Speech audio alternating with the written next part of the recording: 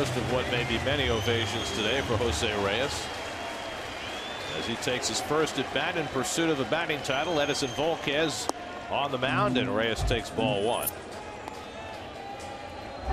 Here's your Mets starting lineup, brought to you by Geico. Reyes a point ahead of Braun heading into the final day.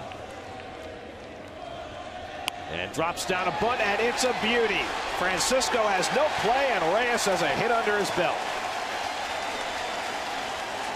Well, he knew from the outset that he wanted to try and bunt for the hit, and he pulled it off perfectly, something Reyes has done very little of this year, and his batting average goes up to .337. Well, not only a perfect bunt, but also takes all the pressure off Jose and places it firmly and squarely on the shoulders of Ryan Braun. It's so critical to get that first hit. And Reyes is coming out of the game right now. They are taking him out after a leadoff hit. And so Reyes, after leading off the bottom of the first inning with a bunt single, exits. Now, keep in mind, Reyes is now at .337.058. Ryan Braun could overtake him by going 3 for 4 tonight.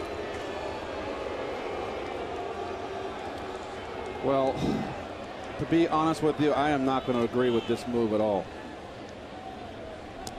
But it is what it is. Well, Terry Collins had said that he might take Reyes out quickly if he got a hit.